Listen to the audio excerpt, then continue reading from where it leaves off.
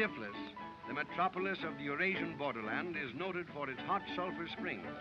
As a matter of fact, the word Tiflis is derived from the ancient Georgian word Tbilisi, which means warm springs. Like most Near Eastern cities, Tiflis is divided into two parts, the ancient and the modern. The people form cosmopolitan crowds: Georgians, Persians, Jews, Armenians, Turks, and Tatars, and the mountain tribesmen, all giving the impression of the bold, free life of old Georgia. We find several floating water wheels. Because of the tremendous rise of the water level caused by the spring melting of the mountain snows, the whole power plant is allowed to go up and down with the water while the current turns the wheels. Here, flour is made in the very old-fashioned way. Side by side with the ancient buildings, we find surprisingly modern structures.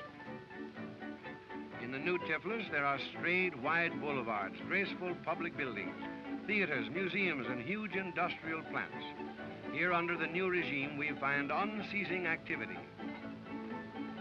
The street scene in Tiflis is an ever-changing panorama. Every mode of transportation is used, from the water buffaloes and the donkeys to the modern streetcars and automobiles.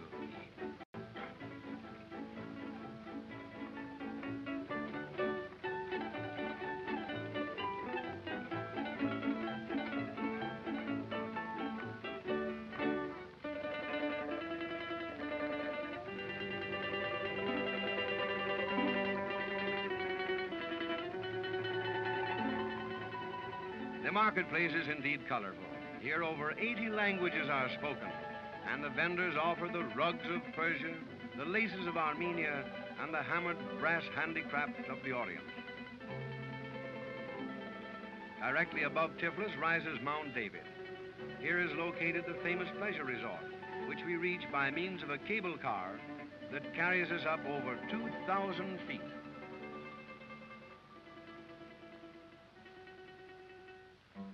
Here is the cable car.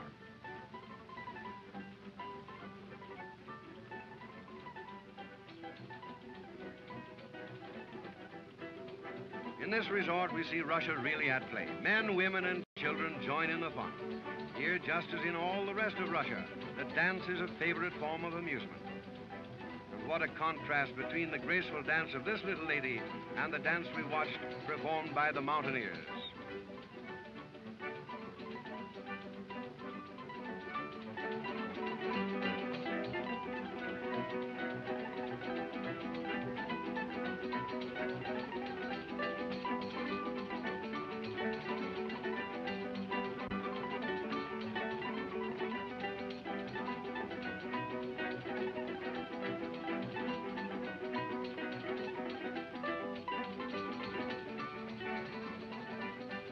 In this section, the music is very meaningful. The history of the Near East is written in their folklore and in their song.